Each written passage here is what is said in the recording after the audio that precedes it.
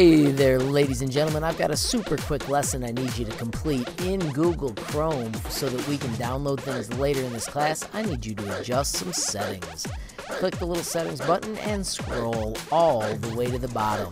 When you get there, I need you to choose Advanced and simply scroll through that Advanced section and make sure that your Ask to Save before downloading is turned on. Make sure you show your neighbors that you've done that. When you've got both of you done, please give me a thumbs up so I know that you are good to go for the rest of the year. Thanks for watching. Have a great day.